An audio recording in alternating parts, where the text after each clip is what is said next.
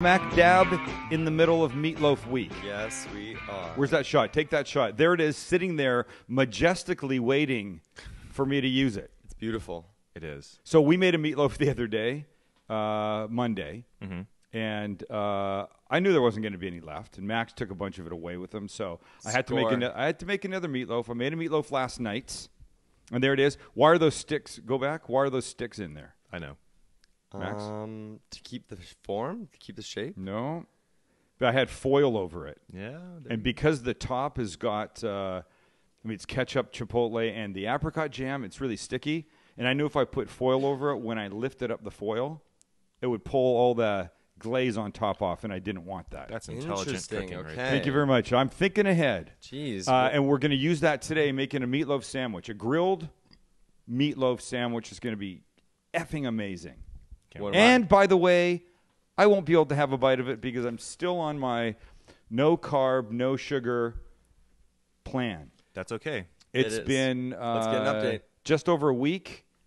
I'm at 7 pounds Nice. that I Over lost. or I under? didn't Oh, add that. okay. Wow. Yes, under. Thank you. Thank 7 you. in a week. And I feel better about myself. But didn't we not? I think we talked about this last week. It's not very healthy to lose that much weight that fast. Well, but I believe that because this thing was figured out by a doctor, he knows what he's doing. And I did this once before, and I didn't suffer any ill effects. Didn't the Atkins guy have some medical training? Yeah, he eventually died too, Oh. but not because of his diet. And if I take my shirt off and I stand a certain way and suck in my stomach just the right amount, I actually look really good. I won't be doing that for you. I'm just saying. In the mirror, I can make myself look really good. Maybe one day we can get you to roll your stomach on camera. No, I won't be doing that anytime soon. We would be remiss if we didn't start today's show by mentioning what happened in Boston on Monday. Yep. I don't want to dwell on it. I think we've all got it in our minds. I had a conversation with a neighbor about it shortly after it happened, and I said, my brother, I'm the youngest of four. This one, the next oldest, took his own life 3 years ago. And I did not understand, as I still don't understand, why somebody would take their own life. But when it comes to taking lives of others in this sort of ridiculous way, I really can't understand it. No, not at all. And the first child, the first person you heard about was an 8-year-old boy doing nothing but waiting to greet his father when he finished the race. It's terrible. Absolutely senseless, and I know that word is used a lot, but I don't get it. How can people hate us so badly, and they haven't figured out yet who's done this? Don't they normally get a little bit more information quicker? I feel like we you normally know almost immediately. They may have it. They may have it, and they're not sharing it yet for a variety of reasons. Yeah, I would think that even if they did know, for security reasons or things like that. I mean, it's just. But it's not like on 9/11 they weren't telling us that it was Al Qaeda. Well, What's I think the difference here? No, I think Al Qaeda took responsibility for it right away. Oh, so that's the nobody's difference. taking responsibility Nobody's for come it. out yet. Okay. I don't think we're gonna play it here, but if you see the video, Ugh. it's like a movie scene. It's unbelievable. It's bad, and you realize how many people were in the actual scene of the explosion, and then you realize, wow, like you can't imagine just being there alive. And like Boston Marathon's so big now, right? My fiance had a friend that finished the marathon 30 minutes before it happened. Jeez. So like 2 degrees of separation right there. Exactly right. I mean, Wow. Max, you remember Chris Smith? Yes. Zach's friend? Uh-huh. His parents live in Boston. Yeah. Chris's sister, Katie, lives here, works for KUSI. She was there visiting. 5 minutes before the bomb went off, the first one, they were right there. They have a picture of the stands, people in the stands behind. Wow. 5 minutes before they took this picture. And there's stories like this all over the place. It's just... That's insane. And It's they devastating. leave? It's heartbreaking. Oh, yeah, they left. They took their picture. They'd been there a few hours. Then they took their picture, and they went back to their apartment. So then boom. The Family Guy creator, Seth No. MacFarlane. Seth MacFarlane was booked on one of the 9/11 flights. Oh. And he woke up late and got there late because his driver didn't get him there in time. So And missed his flight. missed his flight and then ended up on a different one. It's just crazy. I suppose if it's not your time, it's not your time. No. Not that you look at this and the people that have died and been injured and think, well, I guess it must have been their time. There's no thinking through any of this stuff. No. And I don't want to talk about it anymore. 'Cause it's just it's terrible. Our hearts go out to Boston and New England and everybody out there, everybody affected. So let's talk about some food. Let's talk about this. Lynn. Yeah. You're Asian. You understand the internet maybe better than me and Max. How is it possible that they're saying now that half of Justin Bieber's Twitter followers were fake, non-existent? I know. Did you hear this story? I know. No. I can tell you How is exactly it? how. Because I don't know why Justin Bieber specifically might Yeah. have all these fake followers, but I know that there are companies out there that create and develop fake profiles that can give you more likes. So you can buy Twitter followers, you can buy Instagram followers. And I'm only thinking about this because just before we started today, Lynn said, "Hey, you're almost at 28,000 likes on your Facebook." Yeah. And I'm wondering why that doesn't go up faster. I feel like I've been in the 27,000 for a long time now, and I guess I need new people coming in hitting like. Is that right? Yes, of course, yeah. You can't once you can't like again. No. So I guess maybe the same people are coming back, but now I need to. And I never asked that. I know I see all these. I had her like us on Facebook, is just so they can get those numbers up and they can say we've got like Justin Bieber at 30 million. Even if you take half of his Twitter followers away, he still has 15 million legitimate followers, which is crazy. Yeah. Yeah, so these companies make ghost accounts that follow people, but they don't tweet. And the reason that they can't single out these accounts for deletion, is that a word? Yeah. For deletion, the reason they can't single them out is because there's millions of people out there that don't tweet. They just follow people. They just sign up and they follow a couple different people. This is what this article says right here. Yeah. Like 31% were fake Yeah. or empty. Empty. That's right, exactly. empty. And then 17 were inactive. But yeah, when I had Twitter when I first started, I didn't tweet for a long time. I just used it to follow people. Exactly. Like, what do I have to tweet about? Oh, like today I blew my nose. No, It they was say that. great. Yeah, Like, they say that. why? Yeah. That Facebook is for people you went to high school with, and Twitter is for people you wish you went to high school with. Oh, that's funny. Yeah. And MySpace, you're a complete loser if you have MySpace still, right? Oh no, I wouldn't say that. Do people still? Do you have MySpace? The only reason I say that, I'm biased. I have a friend who works on MySpace, like the actual look of it, and I think it looks brilliant right now. It just doesn't really have a meaning. It's more for music right now. Oh, I see. Yeah, a lot of bands put their stuff up there. I They know do. that. Oh, because you can play from there or I something, think it has right? a good music interface. Yeah. MySpace is Now actually I feel targeted. bad for that I just said that. music. No, Somebody's but- going to write in and say it's not fair of you to. No, but you're right. MySpace completely got pushed out by all the other social And didn't I media. hear? Wasn't there a rumor once that the MySpace creator was offered some large number of millions of dollars for MySpace, and he held off? Really? He was holding out for more money. Yeah, Didn't Justin Bieber buy MySpace? Or not Justin Bieber, Justin Timberlake by MySpace. buy MySpace. I don't know. I think he's one of the co-owners of it now. You're confused because you remember him from the Facebook movie. Yeah, you're right. It does look good. Yeah, So no, that's their this sign-up is this page is and- my friend Annie's work. She does this. It looks really Nice. good. But But look Does at she there's work for obviously MySpace? there's obviously a strong focus on music because guess look at the so. cover. Yeah, she's one of the lead designers for the MySpace interface. cool. She does really good work. Hmm. I want her job. But I mean, I think you might be right in the sense that it might ultimately go away because don't they know. can't compete with a billion Facebook users approaching. I mean, think about how many options you have listening to music now. Yeah, And just to Spotify. kind of bring it back, think about how many options you have watching like food shows nowadays too.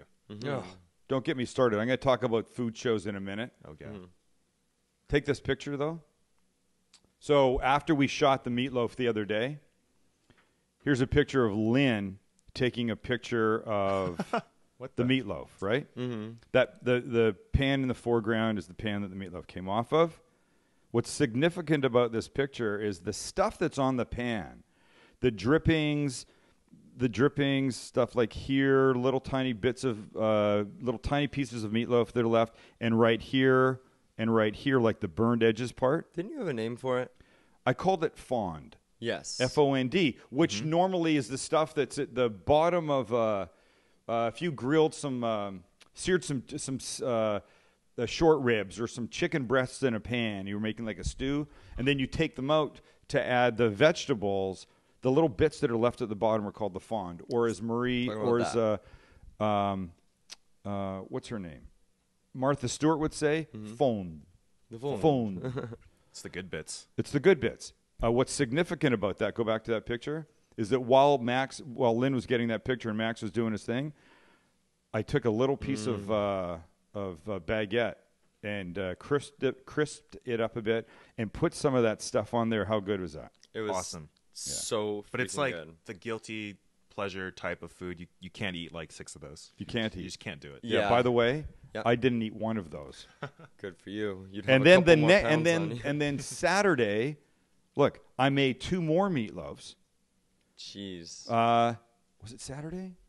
Saturday made 2 more meatloafs, took them down to Specialty Produce, and made like 20 meatloaf sandwiches, Yeah. like I'm going to do today for the Perfect. people down there. They must have loved Jordan that. was there; they loved it. Yeah. Stupid. I wish I could eat this food. I can't. All right. You wanna I don't help? watch a lot of food cooking on TV. Mm-hmm. Most of it pisses me off. I don't know why. I get irked by it. There's a couple things I'm okay to watch. We talked about this. I like watching Chopped. I think Chopped's a legitimate show. Chopped is great. And I kind of used to like Iron Chef. Until Hadn't watched it for a while. Until it went too mainstream for him. No, it's not that it's too mainstream. Mm-hmm.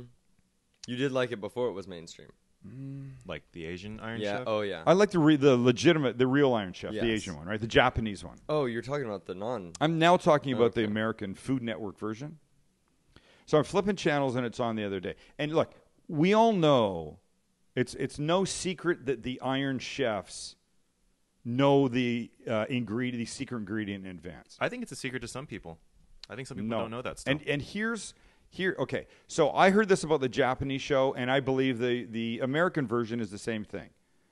The chefs may not know which ingredient they're going to get, but they know it's going to be a choice of 3. So when they pull off the cover and there's octopus there, they've known it could have been octopus. They've planned for octopus. And I think the way you know that is the second that they say go, all the chefs on either team scatter and they start doing something Yeah. with no conversation whatsoever. Right? Yeah, I mean, So how's that possible? Until I'm watching the other day, and now they've started this thing oh yeah, I know what you're talking that about. they say go. I guess they get the ingredient, and now each side has like a little 13-second huddle.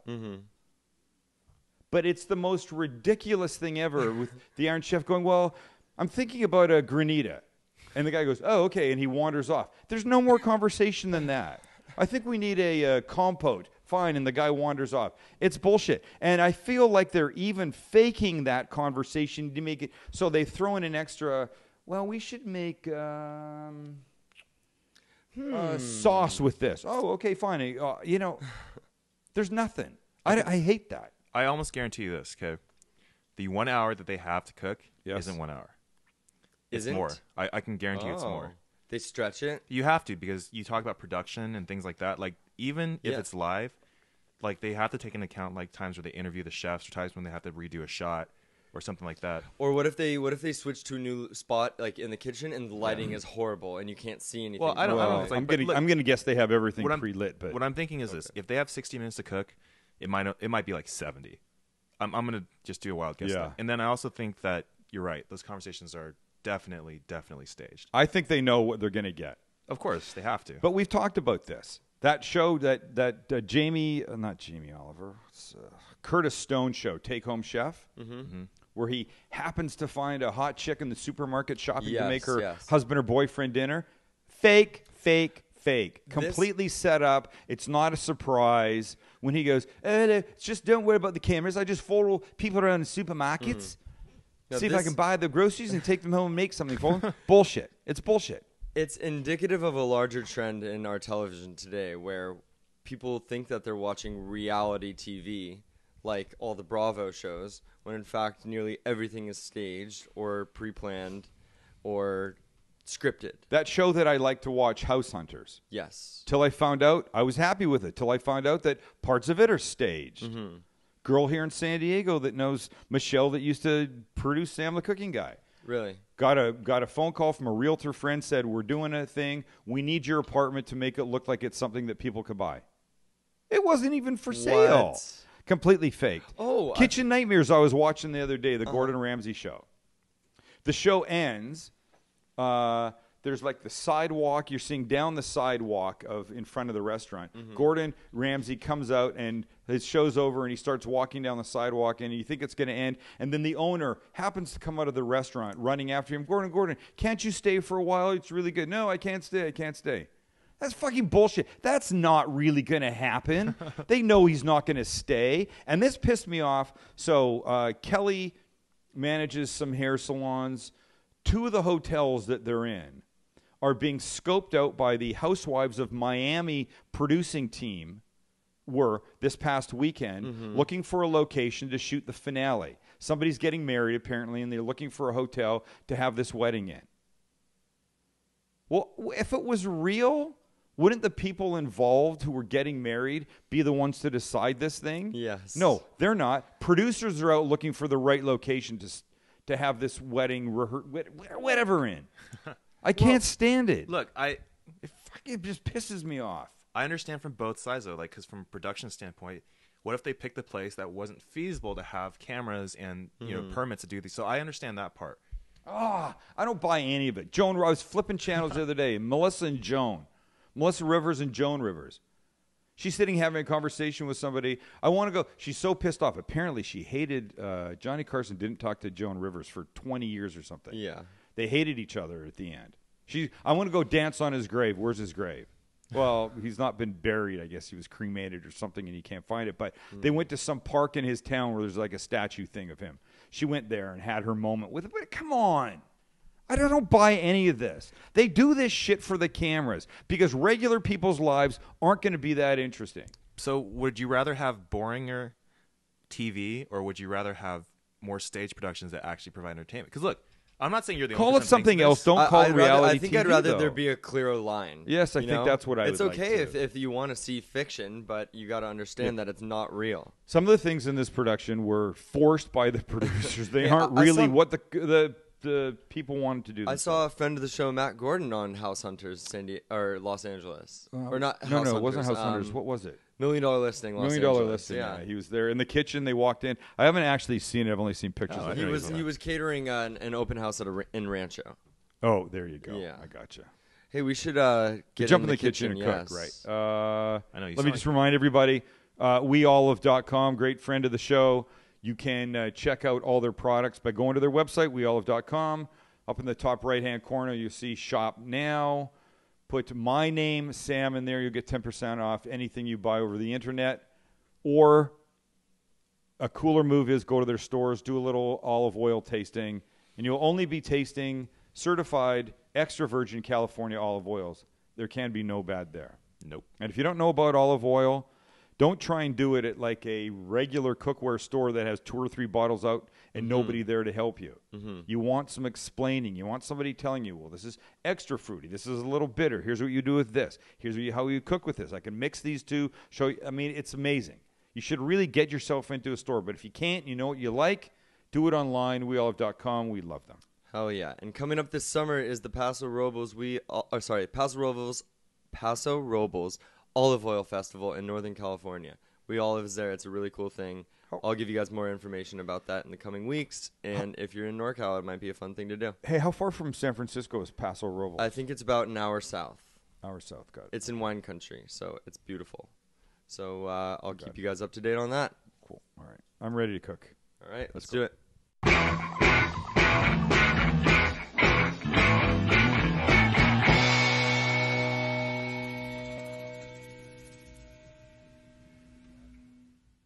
This is the sanctuary at Fixtures Living in Costa Mesa, and it's their spa. And starting in April, they're having a STEAM event. Everything you want to know about STEAM for the spa. Shh. And yes, we all love Fixtures Living here. All right. I'm turning the griddle on for the bread. It's a meatloaf sandwich we're making. I could totally toast the bread. There's something about grilled bread to me that just boosts the flavor way, way up. So let me take these guys out. Quickly explain the difference between grilled and toasted bread. Oh, toasted bread in a toaster, comes out, you butter it. Grilled bread, you're going to see. Butter it first, then put it on here. And maybe it's because the surface gets all perfectly crispy brown all the way. I don't know. There's something about grilled bread that kicks the pants off of toasted bread for me. I agree. Good, I like to hear that. Okay, so we just start getting this pan hot. I'm going to do the bread on here. I have some butter, and here's the bread. I try and say this. Don't use the same bread all the time. I found this super seedy, really gorgeous bread. Look how magnificent that is. Seedy bread is where it's at. Isn't it? Yeah. It's crazy. I love it. This is called, I haven't seen this before. This is called Dave's Killer Bread. It's from Minnesota or some shit. That's cool. Dave's Killer Bread. I like Dave's it. Killer Bread. I don't know where it is. Milwaukee. All right, so look how gorgeous this is. And though I can't eat it, I can still use great stuff. So here, let me butter here. Don't have to do both sides, but I definitely want the outside to have this really nice crispy texture and be buttered. So those guys are there. They're going to start doing their thing. Heats up all the way. I'm heating this pan. Did you just put the pan to your face? I did. You know what that is? To check the heat, right? That's how I check the heat.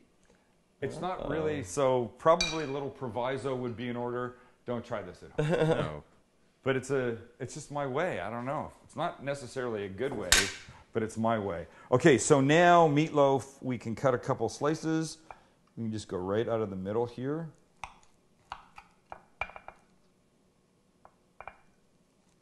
One and two. It really just doesn't get much better than this with the meatloaf leftovers. Is it a meatloaf sandwich? No. I mean, yeah. And then Friday, we're going to show you what to do with just some little random bits. A couple extra little pieces, what to make. So I'm just going to put a tiny little bit of oil in this pan so things don't stick too terribly. Let me get this hot. And the goal here is simple. I want to get a little color on this. I have to warm it up, of course, but you'll see how great it gets after it goes into this thing. So let me take my slices here.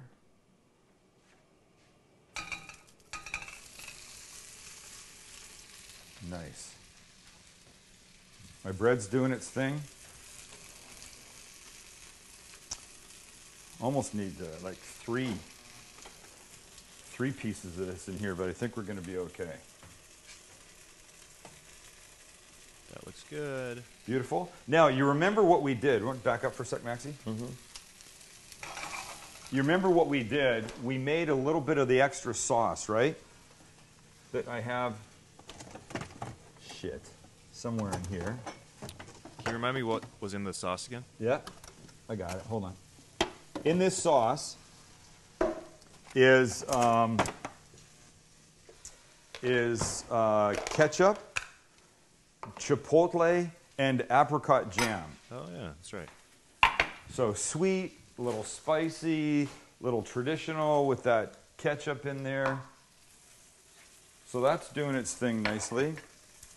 This bread is starting to get crispy. Beautiful color right there. I want to keep that going. I want to do this. In the sandwich, I want to add two things. I want to add a little cheese to it when I flip it. And some arugula. Are we all arugula fans? Yes. Yes. Absolutely. Look at how beautiful that is, right? This baby arugula. So simple. It's so simple. Let me say, hey, Mama's Day. Mama's Kitchen in San Diego is an organization that has delivered meals to people with HIV, AIDS, and cancer for the last 21 or 2 years. Their big fundraiser every year is called Mama's Day. It's May 7th or 8th. What's the date this year? May 10th. May 10th, sorry. Friday. Friday, May 10th. And it's a huge food tasting. And it's going to be at the Hyatt Aventine here in San Diego in La Jolla. If you want to go online, mamaskitchen.org. You can buy tickets right there. I'm the culinary host. I don't know what that means. Oh, there's a VIP thing beforehand. I'll be making something. There'll be cocktails. but there's about 65 restaurants. You walk around. It's one of the best food tastings in San Diego. If you're into it, you want to go to things like that, this is the one to go to. I'm not kidding. Okay, let's give these guys a little turn, Maxie. And they'll look like this. And that's, see this? Don't look at that and think this is burnt. Look at that and think that's just amazing color in there. You have to get color on to flavor these things up. You know, when you cook a piece of chicken and you get those grill stripes on there, that's where the flavor lives. Okay, so here's what I want to do. Sorry, I got to turn these guys around a little bit. Let me put some cheese on here now. Oh God, now I feel like I'm pressed for time. I thought I was doing fine. Come on, come on, come on, come on. Just do a couple of these guys quickly, quickly, quickly. And now watch. Now I can turn this down. Oh. Put that lid on there. Let's see what's happening to my bread. I probably burnt the bread. Oh no. No. We're okay. There we go. Wow, this is going to be really good. Crispy, crispy grilled bread. Doing fine on that side. Cheese right here, starting to melt a little bit. We're almost there. Oh, I know what I need. Mayonnaise. And I use the Kewpie, right? This Japanese mayonnaise that I swear by, that anybody that's ever had it swears by too. Let's go. Sauce. This. Come on. That's going to be amazing. Okay, I'm going to go. I can't wait any longer to make this. I really can't. Okay, first thing that goes down is some of the Kewpie and some of this extra sauce. That's what I'm talking about. Here's the deal, ladies and gentlemen. I think the point of a sandwich like this is to have it be super delicious and gooey too. No neat little dainty sandwiches for us. Nope. This is what we like. So throw in a whole bunch of arugula. It looks nice, flavor's delicious, it's kind of peppery. And then you take these guys right here. Hold on, Max. There you go. This meatloaf right here.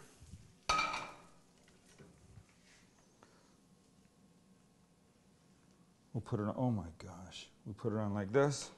It's more meatloaf than there's bread. This guy goes on top. You're not kidding. And I had a knife here. Here's my knife. Oh my gosh. Look at that. Unbelievable. Piss me off. You know what sucks? I can't eat this. I can't even have a bite. So here's what we're going to do. Max, you going to come have a bite of this? You want to switch places with me? Sure. Okay. Hold on one sec. This will be ugly. Oh my God. Lynn, go to one. Oh, good. He's there. Okay, go get over there. Oh man, all right. And then our new host. Here we go. Ready? Mmm.